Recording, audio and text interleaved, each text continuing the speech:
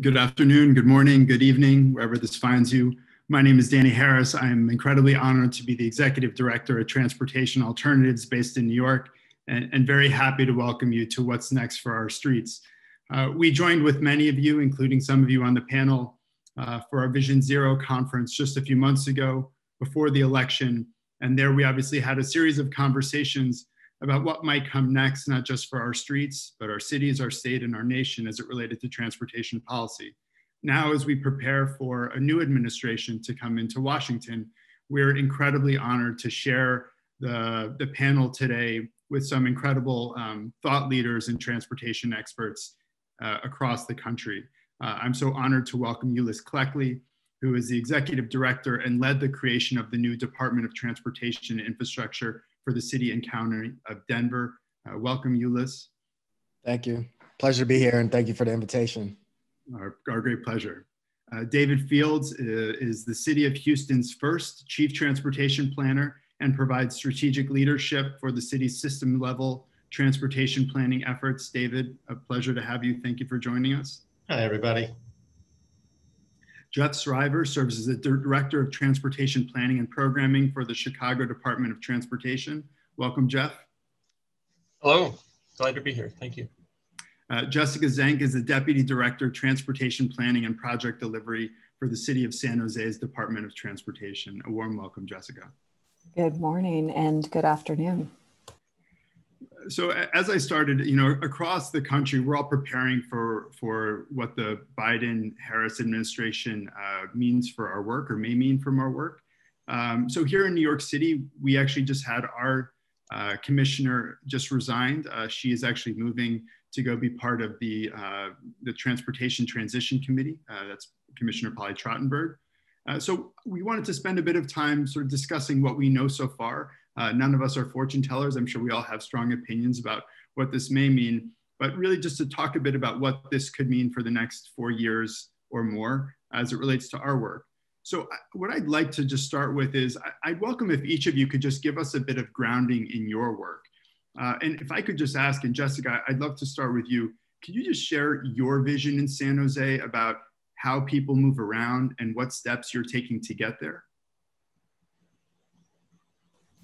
Absolutely. And again, it's great to be here. Happy to see everybody, even those who are participating who I can't visually see. Many of you may not have been to San Jose. I know, we were fortunate enough to have Danny and his family here for a few years. So I know some of you know a bit about us, but San Jose is actually the largest city in the Bay Area. We have roughly 1 million people and about 180 square miles. Most of the city was built out in the post-war period in the 60s, 70s, 80s, and our urban form really reflects that. So I think, we have a lot of roadway miles, about 2,400 throughout the city. Most of our population lives in a pretty suburban framework and don't have many opportunities other than to drive. So our challenge has really been about retrofitting suburbia in most of the city and taking the most advantage of the portions of San Jose that have kind of older, more urban bones, densifying within those areas to give people more opportunities for housing, more opportunities to work close to where they live, to have their families and their neighborhoods be more of a 15-minute, 20-minute neighborhoods. And that is kind of the city's general plan, is moving in that direction. We also have an aggressive climate plan, Climate Smart San Jose, a new bike plan, Better Bike Plan San Jose, which has more than 400 miles of all ages and abilities, class 4, separated bikeways and bike boulevards in the plan. And we're moving aggressively towards that vision of a city where you can get what you need without having to use your car. That's not the case for most people in San Jose today, but it's the vision that we're moving forward toward. We have some very exciting work also underway with our partners like the California High-Speed Rail Authority and the Bay Area's regional rail and transit agencies, both BART and the Caltrain system. So we can talk more about that, but this is all part of our transition from a city that grew by growing out into a city that also has a more urban core and can also grow up. So I'll leave it there for now, allow other folks time to talk, but happy to be here and answer more questions.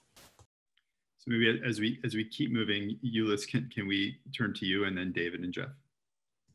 Yeah, sure. And thanks for the question, Danny. So here in Denver, for the past 2 years has grown to be one of the fastest growing cities in the country. We have amassed an additional 120,000 new residents in Denver proper in the past 7 years. And it's interesting being in my role for the past 2.5 years or so that the sentiment behind all the population growth has spurred more pressure on our infrastructure from a mobility standpoint. And I have to remind people that yes, Denver is a city. It's no longer kind of a sleepy town, just outside of the Rocky Mountains. And so with that comes a lot of pressures to figure out ways to move people, regardless of the mode that they choose. It's been traditionally a city built for vehicles. About 73% of the people travel in a single occupancy vehicle. And there's been a clear edict by the mayor to reduce the reliance on single occupancy vehicles and increase transit, walking and biking in the city and county of Denver. And so we have some very aggressive visionary goals to reduce that 73% down of SOVs down to 50%. And basically double the amount of people traveling by bus or rail or walking or biking by the year 2030. So right now we're averaging around 6 or 7% for people taking transit. And of course that's been depressed due to COVID.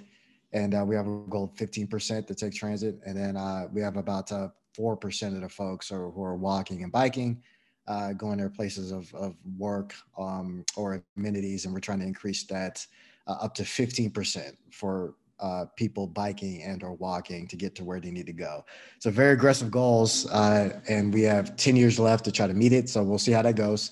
But in terms of how that has impacted our focus from a department perspective, and this is quite frankly one of the reasons why we needed to transition away from being the Department of Public Works, which is what we were called prior to when I arrived, to now the Department of Transportation and Infrastructure,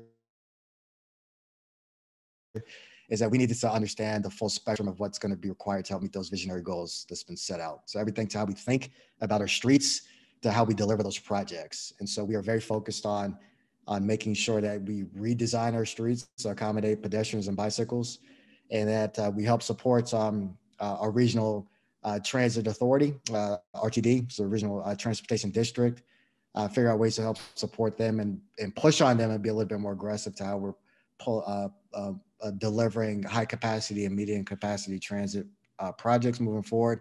And then eventually for us as a department to actually hopefully own, maintain, and operate our own transit service, so we can provide those localized trips that otherwise wouldn't be contemplated from RTD's regional perspective. And so those are just some examples of what we're doing, and we're trying to do it in a much more aggressive manner and at a quicker pace because our infrastructure needs to keep up with the population increases and the demands that is placed on our infrastructure. So I'll stop there. That's kind of where we are, and we've been making a lot of good headway in the past couple of years. It's been a complete change in culture and mindset for the department, for the city, and that comes with its own set of challenges. But we're really set up to really accelerate how we're delivering our work to meet those visionary goals from a modal perspective.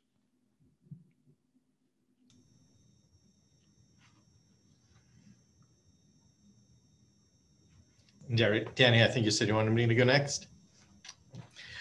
So good afternoon from Houston, Texas. It's interesting to hear those two speakers because a lot of what you said really are reflective here as well. We are an extremely big city geographically. We're 670 square miles with a road along all of that. We're 2.3 million people. And we are very spread out. This was a city that predominantly got developed in the 80s when everything boomed and went across. But what it has meant is that there's a perception that everybody drives, but that perception isn't actually reality. We have way more people walking and biking and taking transit than anybody would recognize, but they don't get recognized and they don't get incorporated into our planning process yet. And it really shows in a very simple stat. Right now, every single year, more than 200 people die on our roads, and more than 1,000 people are seriously injured. And we can talk about mode splits and travel times and metrics galore, but if we can't stop people from dying, then we are not doing our job as a city. So we come to work in our little transportation planning division every single day with the goal to eliminate fatalities and serious injuries on our roads. That's a mission we can wrap our arms around. That's a mission that any community we go to, they understand. And it's a very different conversation when we talk about safety improvements, road diets, just letting people cross the street safely is our starting point. We are very, very lucky to have a mayor and a city council who's been very supportive of this. We are on the verge next week of releasing our Vision Zero action plan. We have a bike plan with 1,500 miles of high comfort bike facilities. And when I say this, a lot of people say, no, you mean 150. No, we're talking 1,500 miles, and we already have 400 miles of it done. We have a transit provider, Metro, that are our partners. And it's interesting to hear about Denver. We are never planning to be our own transit provider. We rely on Metro. They have a great moving forward plan. We support them in that, and the better they do, the better we do. So all of these pieces together are going to shift us to be a safe, accessible city for everybody who lives here.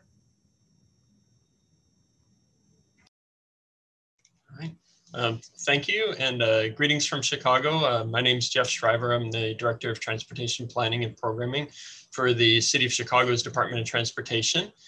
And Chicago, as like most people know, was mostly, the city at least, was mostly developed out in the streetcar era. So our city is, has a lot of very good bones, we think, from a transportation perspective, with a very robust grid, a very robust sidewalk network, and a grid transit system, radial rapid transit rail lines, and a strong commuter rail system connecting out to the suburbs. A lot of the suburbs were also built around the train lines, but then obviously a lot of the post-war growth in the suburbs has been very auto-dominated. So the Chicago region in the last few decades has been a very stable from a population perspective. It's not a high growth city like the other panelists on today's webinar. However, I think that sort of that top line statistic kind of masks what's going on the ground, is that there are actually parts of the city and parts of the region too that are quite high growth. There are the downtown central business district has been booming in recent decades, and it's the central area has become a very large residential community with several 100,000 people living within a couple miles of the traditional loop, which is an area that just a couple generations ago had virtually nobody living there, a lot of people working there, and now it's a live work space. But so at the same time as that there's a lot of growth happening in some parts of the city, there's a lot of decline happening in other parts of the city. And so I think one of the key issues that we have here in Chicago, and I think a lot of cities, but it's particularly acute here, is the equity perspective on our transportation investments, and how do the investments and the priorities that we have on transportation help us to achieve a more balanced growth and a more inclusive economic prosperity for everybody. So that's obviously, that's a very high level objective. in some ways kind of intangible, but that has to be sort of a bedrock guiding perspective from the decisions that we make. But in addition to that, another bedrock we have is similar to what David just mentioned, and I think in many other cities, is the Vision Zero perspective, that although we have this robust and well built out infrastructure that of course we need to keep maintaining, there are ways in which that infrastructure over the years has been designed that may not provide the best or the sort of state of the art in terms of traffic safety and safety for all modes. So pedestrian safety, bicycle safety. So not just looking at the old perspective of safety only from the perspective of the driver in behind the steering wheel. So we've been doing a lot in recent decades and in recent years in the city to build out a safe on-street and off-street bike network, taking advantage of the grid of streets that we have, helping to better connect the pedestrian realm and make sure that we have good, safe access to all of the transit facilities in the city and all of the parks and recreation as well. So I think there's a lot more to say. I think just to start off with, another big aspect that affects Chicago transportation is freight. I know freight and deliveries have been growing in all major cities, but Chicago is really kind of a freight hub for the nation. So we think kind of get a disproportionate share of a lot of the freight impacts, both on the rail side and on the truck side. So that's yet another factor that has to be sort of balanced in with all of our other decisions. Great. Thank you all. I know obviously being in New York, we're really focused here on our little corner of the world, but I actually have to say that all of you who have such huge road plates and are, navigating, especially with San Jose, these 12-foot lanes that you can easily, or maybe not so easily, but reduce to try to bring some of these changes. It's not only ambitious, but I think in New York, as advanced as we are, we wish we certainly had more space that we could play with to try to get to some of these changes. I guess I just wanted to start with a bit of history, and I'm curious if maybe you could just put your hand up if you were working on transportation at the local level during the last transition between Obama to Trump. Does consulting count? You can define it as you like, if you were sort of in this space. I think what I'd like to just start with is get your perspective on, how significant is this sort of change in Washington and what does it mean at the local level? And I'm just curious if those of you who are part of it might share sort of a word or two about what actually did something change in the city? What was sort of significant about new leadership in Washington as it meant for your ability to deliver projects on the ground in your cities? Jeff, can I start with you? Sure. Yeah, that's a good question. Because, in some ways, I mean, federal, this is both good and bad, but federal sort of policy making and decisions is like the proverbial, moving the giant ship, right? It doesn't turn on a dime, doesn't move that fast. So in some ways, sort of business as usual carries on, even if the political climate changes relatively sharply. So in many ways, at the ground level, we work with all the same FHWA reps that we've worked with for many years, and we work with the same Federal Transit Administration reps we have, and we have those relationships, and that's sort of proceeded apace, and we still get our decisions made. I think that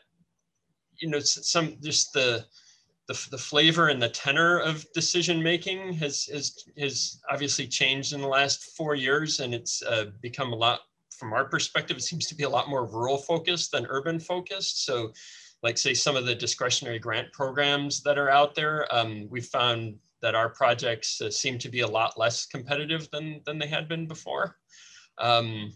On the other hand, like we have a major freight rail initiative that we're working on here in Chicago called the CREATE program.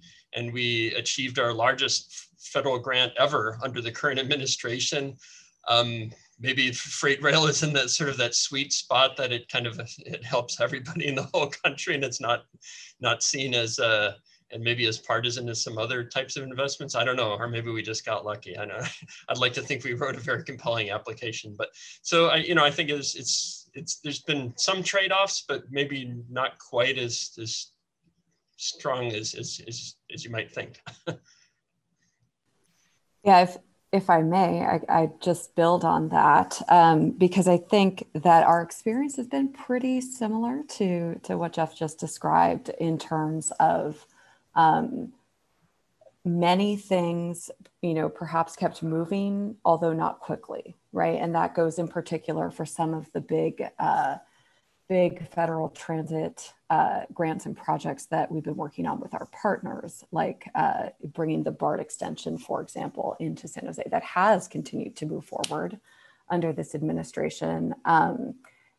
And as we look forward into the new year, I think it could mean, and perhaps it should mean, a whole lot more for cities to have this opportunity with the new administration, especially with the focus on climate that I think the new administration has certainly been discussing, as well as putting climate and equity at the foreground for our cities. Those are huge and critically important. And so the opportunity to move forward with the new administration, I think, offers perhaps a bigger change than we've experienced in the past.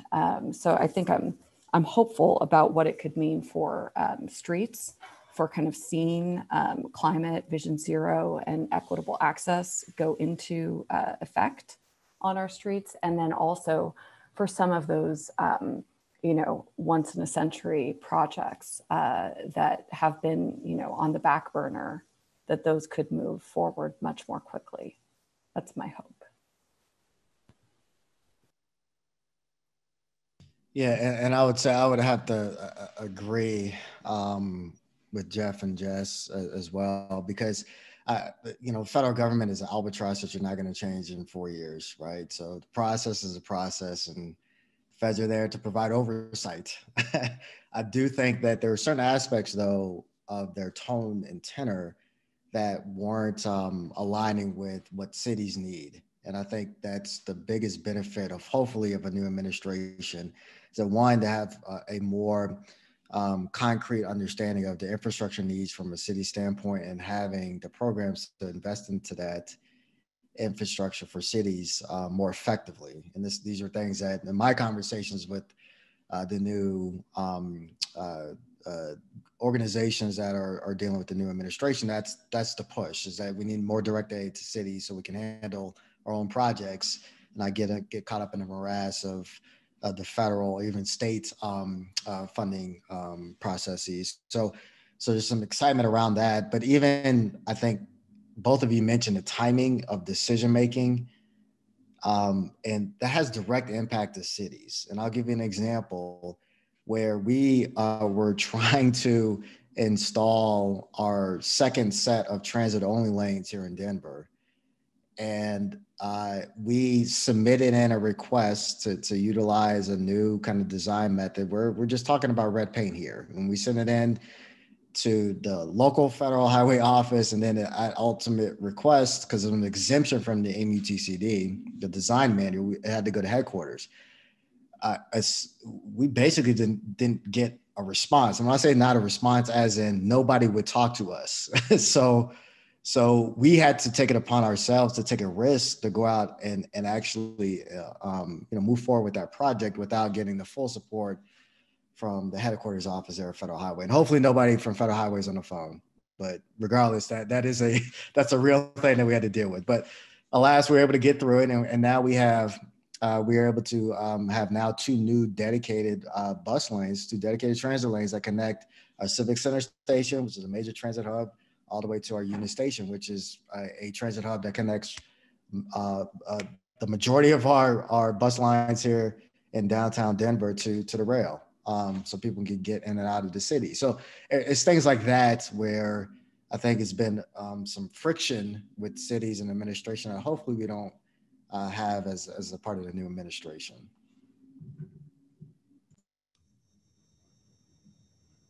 As I wasn't working in city government directly at that point, I think what's been said is going to cover it okay for us.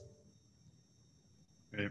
So given that very sort of real perspective on the changes and what we can expect, I also just want to maybe talk about at least some of the language that we're seeing coming out of the Biden-Harris administration early on.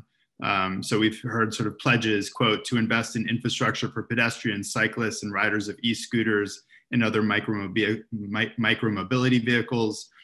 We've seen a pledge to bring zero-emission public transit options to every city with over 1,000 residents. We've obviously heard for a desire to sort of increase funding in things like trains and public transit. So I guess given what you said, and also sort of given some of the early pledges that we're hearing, could you maybe just sort of talk about, maybe even if are you seeing a shift in language, and does that potentially change what's happening on the ground in terms of some of the work that you're talking about? Maybe is there a way that even you can leverage some of the pledges in better support of the work that you're doing on the ground, even how slowly the government moves? Well, I think maybe just to start it off, I don't think the government has to move as slowly as it does, right? And I think we've seen that in the work that we've all done as cities to really think differently about how quickly we can change our roadways, right? We reference road diets or quick build projects, right? We've all kind of gotten a flavor for the fact that, perhaps it doesn't have to take 5 years to redo a street, right? Perhaps we can move differently.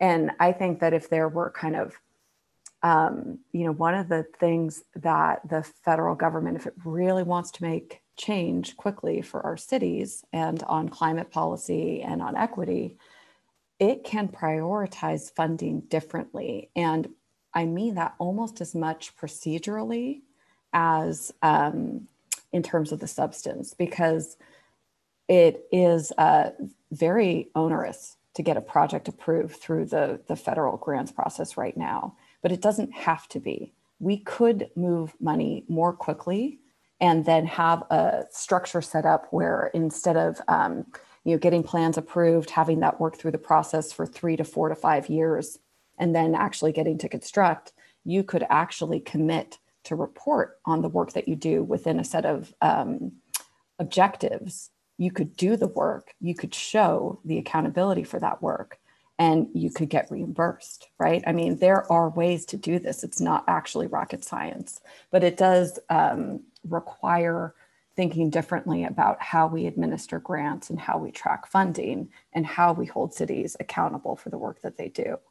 I think a block grant program differently set up could make a lot of changes, transformational changes within a short amount of time. Yeah, and I'll just jump in there at the last point that you made about the block grant program. I think if we can cobble together our collective energies as cities to really push that, that's a transformational thing that can come out of the next administration, having direct access and funding through an existing block grant program, and have it dedicated to those mobility needs that are focused on, transit, pedestrian infrastructure and alike. That will fundamentally change how we can more quickly deliver those projects. So definitely agree on that. And I do think that as reflected from the transition team, and if you look at the membership, these are the right people on that team, right? And so from leader Phil Washington to Polly being on the team, I mean, I'm sure a lot of us have worked with them already, and there's a strong city focus on that, and real practitioners that kind of understand what the needs are. So even starting from a structural standpoint, they're talking the right things that we need to hear from a city standpoint. Hopefully they'll get embedded in kind of the next set of infrastructure programs that will come from the administration. So I do think the language is catching up with where cities are, and hopefully the funding will be able to be allocated in a manner where we can deliver a lot of our work in a quicker fashion and have more control over what we're trying to do, because a lot of the issues are localized issues. I think all of us, our Vision Zero programs, which in Denver, we have our Vision Zero efforts. That's primarily a localized issue, and it's an equity issue where we have, quite frankly, 5% of our roadways contribute to over 50% of our fatalities. Last year we had 70 fatalities in Denver. This year we're tracking a little bit above 50, even with the decrease in the amount of people traveling around. And the majority of people are still getting killed. There's still pedestrians and folks involved in auto pay crashes. But out of the 5%, about, I would say 90 to 95% of that 5% of the roads are in what we call areas that are high equity areas in the city. And so when we talk about safety, we're, at the same time, it is an equity issue. And so having that type of language to be able to bubble up through the transition team and get to the administration, I think is all going to benefit us in the long run. I mean, just sort of underscore that point about here in Chicago, and I'm sure it's the same for others. If we want to do something quickly, we really can't use federal funds because it just, the process is so long. So, and it seems like a lot of the federal processes are set up for kind of mega projects, and it makes smaller scale treatments really, it's just not, the effort required is not worth it. And if there's a local fiscal environment or a state fiscal environment where federal funds, in a certain year or a certain group of years represent a lot of the money that you have available because there isn't enough local money available, then that can really hamstring making like smaller scale changes. And so I think there are ways, and I do totally get the impression that the current administration, the people that have been talked about, that are advising them, should be able to get these issues. And so, that's very promising. That I didn't get the sense that there was any sort of interest in solving these sort of problems with the outgoing administration. One other point I just want to bring up, and maybe this might touch on another topic you want to bring up, but is just the capacity, the bandwidth, as we say these days, to do kind of what needs to be done. And, because of the, local fiscal constraints, at least here in Chicago and in Illinois, there's frankly, it's a struggle to have the staff resources to sort of take on everything that needs to be done. And it's sort of exacerbated if there's a lot of administrative process that we need to go through. You just need the people who can do all of this. And yet the federal funding sort of isn't available to pay for those staff positions. That's a local problem. And so there may be creative ways to, for the feds to help out with that too. I think wrapping around to what I heard a few of you say, the vocabulary, the approach, in our minds, it's, are they using the metrics that we want to build our projects to actually achieve? And maybe a little less so under the current administration, but previously, metrics of safety, metrics of accessibility to key services, much less than metrics of moving vehicles or speeds. When we start to hear this language in the grant applications or in their approaches, that a project that does this list of things over this list of things, that really gives us hope that it is worth all that effort to get something up and going, because at the end of the day, we're going to get the end results that we've been looking for locally. Great. If I can just ask one more, and then we have a lot of questions that are coming in. I didn't prep this, but I'm just hoping that you'll roll with me. A lot of you talked about the safety challenges on the street in Vision Zero.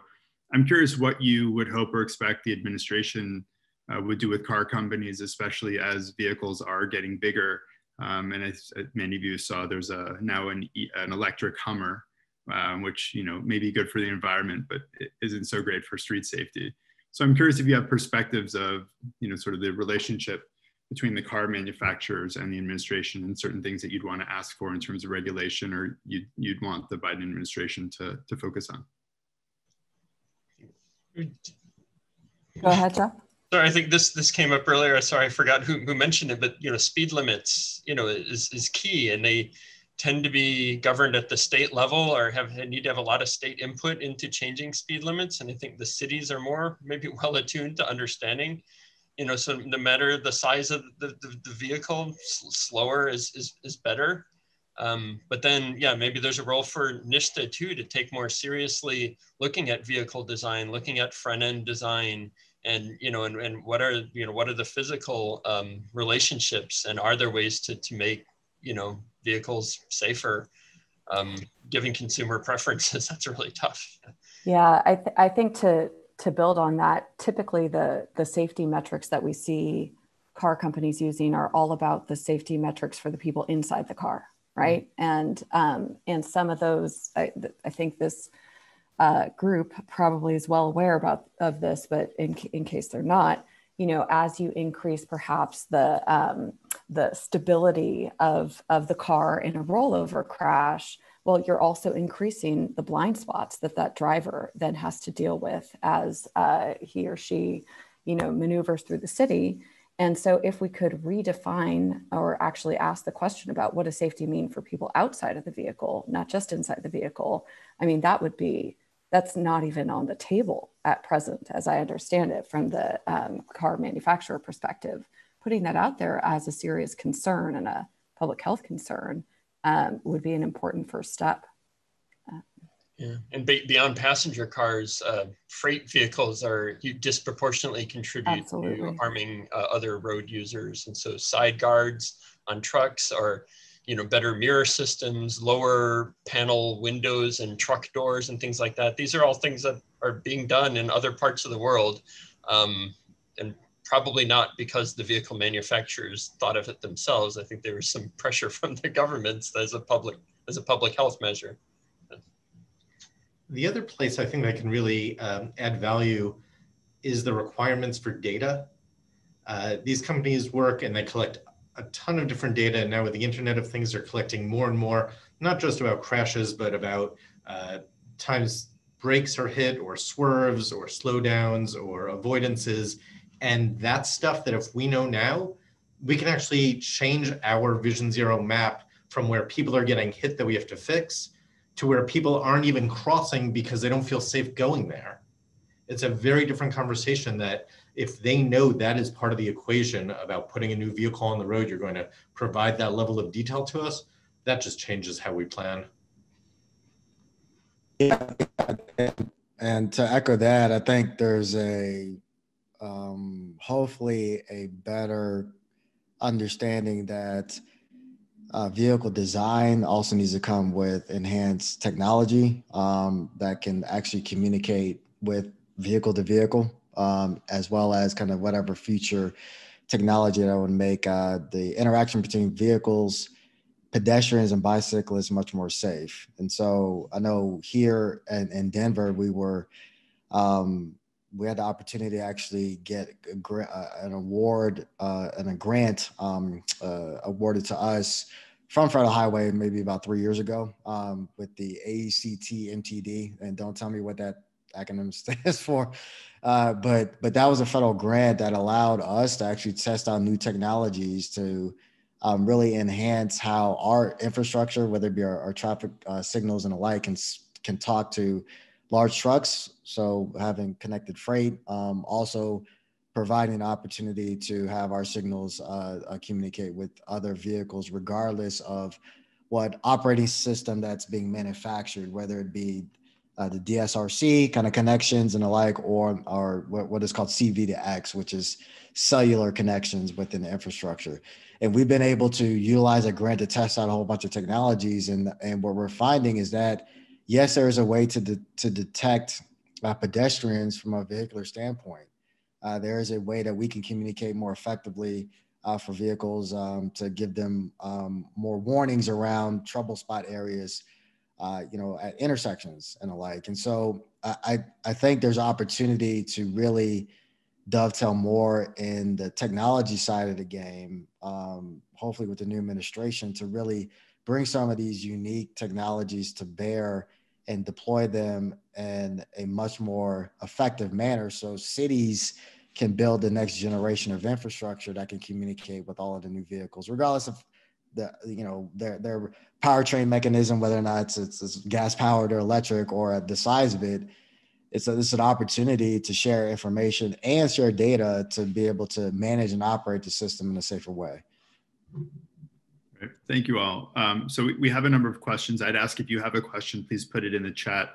But I just want to start. There was a question that was about the uncertainty of life after the pandemic, and specifically asking, with sort of cars being more PPE and a decline in public transit, of how you're thinking about the uncertainty of COVID as it relates to immediate transportation plans in your cities.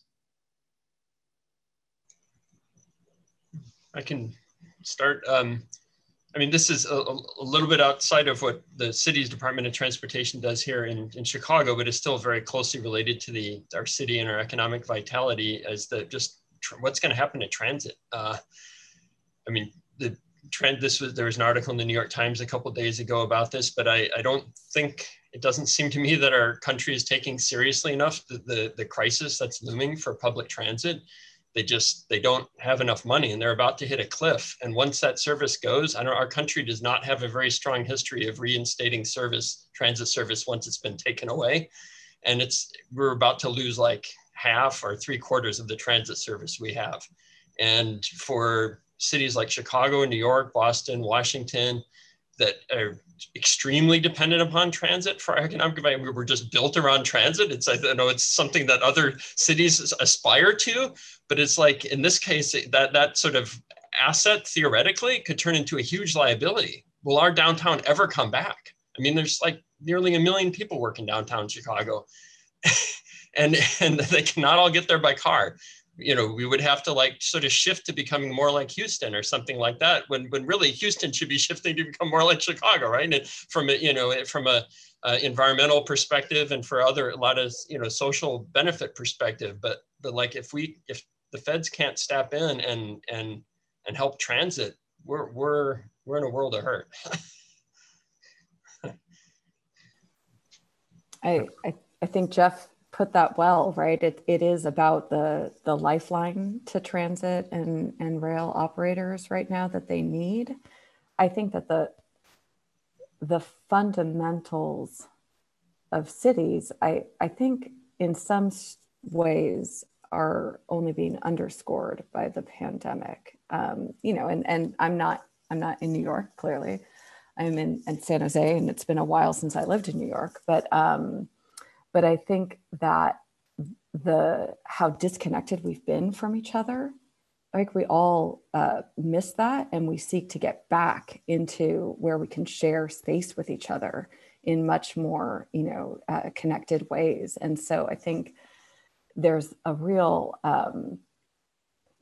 light at the end of the tunnel. And I think, we all have enough Zoom fatigue to realize that this is not the way we want to live. What that means for public transit in the immediate term, I think Jeff hit it on the head. That's the question that we need to answer. So I want to shift here for a second. Kelsey asked about what advocates and scholars can do to help accelerate organizational change within local DOTs. So I guess if anybody wants to take this one, you. Yeah, I may step in on that, but just to button up the last question though, I do think that it's going to be really interesting to see how the nation and our cities recover from the pandemic. I do believe that there will probably be changes in how people commute, whether or not to commute at all to work. I think that's going to be their driving factor as opposed to transit being safe. And so we still have people taking transit, and here in Denver, we have about, I would say 52% of the ridership that's still been retained here in Denver, but we still have routes that are operating at 100% or 99% pre-COVID. So we start talking about, again, this equity thing. Those populations that are dependent on transit still need the service, right? Because if they could go to another mode, they would. So I think just keep that in mind that collectively, if we can continue to push to make sure there's funding to help support transit, you are solving, an equity and mobility issue. But we recently, we went through a huge, here in Denver, a huge organizational change to change the culture within how we think about transportation, mobility, and the like. And I think we actually, and I think one of the partners for this session was the Denver Streets Partnership, and they pushed, I think, the city to change its mindset of how we think about our streets. And so there's value from hearing the advocacy voice, because sometimes you need that type of encouragement. I'll use that word, encouragement to change how you want to deliver things. And and they're supposed to be the voice of the people that need the mobility options. And so it's us as kind of leaders in the public sector space to really figure out, well, is the organization set up to be able to really plan for design and deliver these projects that you're hearing from the advocacy community.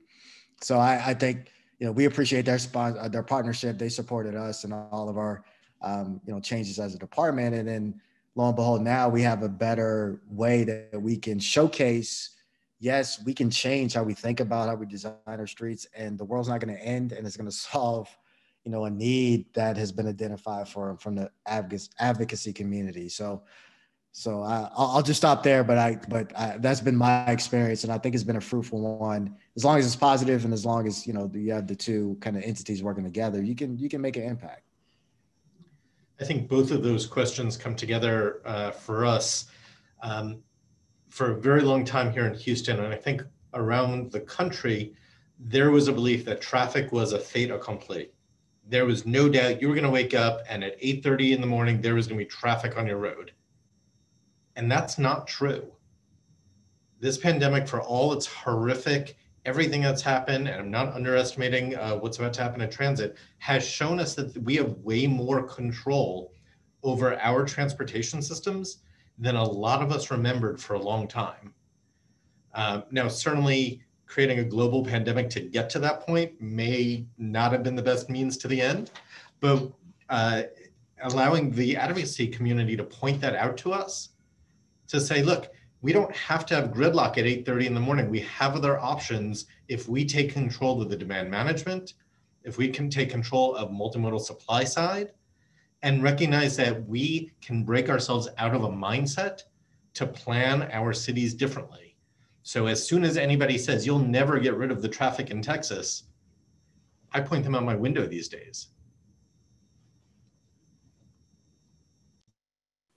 It brings up that truism that traffic is an economic issue, not an infrastructure one. And I think the transportation field, has forgotten and remembered that at different points, right? And that is absolutely a reminder.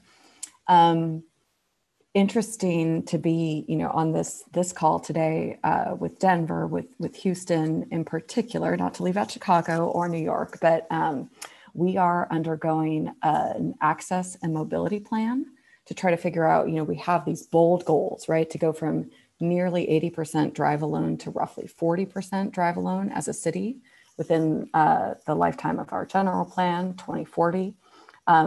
This access and mobility plan is really about how are we going to get there, and how do we set up our department and our city to do so. And so, it's the organizational part of that work is really interesting and really hard, right? Because we have to set ourselves up to be, even more effective, even more strategic to realize the goals that we've set forth. So it is a process of, being willing to ask what we can do better, how we can do it better. That's not always easy, right? Especially while we're all spread apart and looking at each other in tiny rectangles, because it takes a lot of trust and it takes a lot of work, both internal and with external partners, like Eulois was saying, advocates, other agencies that we work with, right? We've all got to work on it together and ask the hard questions. So, I think organizational change is a constant, but you do have these moments where you have to step back and ask the questions and then figure out how we move forward together. So we're at the beginning of one of those processes as well in San Jose. Just if I add a few words on advocates, I think obviously, we have a lot of interaction with the advocacy community here in Chicago too. And I think maybe from a high level, I think advocates are great in terms of keeping us focused on sort of what's the latest thinking in terms of what do we mean by effectiveness when we make decisions in the transportation realm. How or why is it effective? And I think maybe earlier in my career, it seemed like a lot of that was focused on physical design. Is what makes a street a not just safe, but also comfortable environment for all the different users, the people who want to be on that street, whether they're in or outside of vehicles or what kind of vehicle they're using. And that's that sort of design and physical focus is great too. But I think, recently, and especially in the last year, there's been a lot more shift onto the social factors side of advocacy too, and understanding, okay, so you could have a street that's designed just perfectly from a, this should be a very comfortable street to walk on, and the traffic is tamed, and, and the sidewalk is wide enough, and it's all ADA compliant.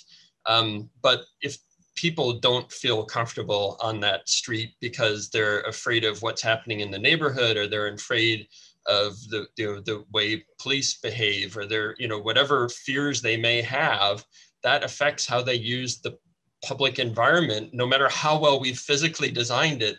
So it sort of like blows up our traditional DOT type of thinking into, my goodness, this is a holistic issue with us and public health and planning and law enforcement and everything. And I don't know that we have any answers. I don't know. I don't necessarily, but better understanding the problem is the first step in figuring out what the solutions are. So that's been very helpful, and I think that's been advocate led for the most part so far.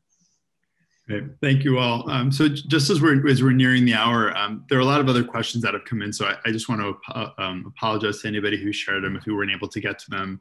To our panelists, there are a few questions in the Q&A. Some are directed to you. So if you have a minute, you could, if you have a sentence or two to add to it. But I just wanted to sort of close with I hate the question of if there was only one thing you could do, but I'm going to ask that question. But if there was sort of one thing that you wanted the administration to prioritize in its first 100 days that you think could be transformational for your work and also realistic given the movement, given how things move in Washington, is there something, if, we know that President-elect Biden and Kamala Harris are sitting on this call as well, and if they were here, what advice would you give them for their first 100 days? I'll jump in and claim the one that I already alluded to earlier, that I really think that addressing the pending transit funding crisis is just critical. If we allow transit agencies to start or slash service even more than some already have, it's going to be really bad to try to get that back. And not just have the Fed step in to help transit operations immediately during the crisis, but really if we're going to tackle the climate and the equity challenges that we have facing us, I think the Feds are going to need to just commit themselves. This primarily is probably more Congress than administration, but we need all the help we can get. So that's just my 2 cents, personal opinions here, not necessarily the position of my employer. Yeah, I think if I had one thing, it would be that the federal government would put forward a challenge to states and cities to work with them on basically, tripling our resource investment in equitable climate strategies, right? So kind of putting the money where our mouth is, recognizing that it will take, a partnership of all three to get anywhere meaningful in a short amount of time. That's what I'd like to see. So I would go with, and I agree with both of those, but now I get to add a third. Don't get focused on silver bullet projects. I would rather fund my complete 1,500 miles of high comfort bike facilities for a fraction of the cost of any silver bullet project. And we'd put more people to work. We'd provide access to way more of our community. We would deal with both equity and environment, as opposed to one super mega project that's going to just take forever to get done. Yeah, and I'll throw my 2 cents in here. One, I think we mentioned the kind of the blog program effort. That's something that can be done immediately. That's on the front of a lot of folks' minds here. But also, the coming out of essentially this pandemic, this recession generated economy that we're dealing with due to the pandemic is an opportunity to utilize the infrastructure to get people back to work. And so I think that's a a fantastic opportunity to figure out how to have a long-term sustainable infrastructure program that also has a component of workforce development in it that cities can take advantage of.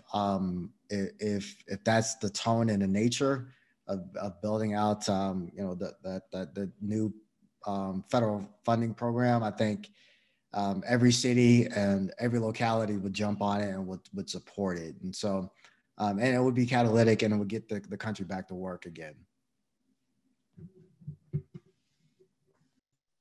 Well, as we say, from your word, from your lips to the president-elect's ears. So thank you all for this incredible conversation, and also just a personal thank you. I know all of you are, fighting on the front lines in your cities for the kind of people first vision that I think we've all really longed for, and now we really have a moment to truly reimagine the future of our cities. And in New York, as in other cities, we truly believe that our streets must be a pathway to recovery. And I think all of you, have said the same. So I'm really excited to continue to track your progress. And there's so much that we can all learn from each other. So a huge thank you, David, Eulois, Jeff, and Jessica. Thank you very much. Keep up the great work. Thank you all. Thank you, everybody, for joining. Thank you. Thank you.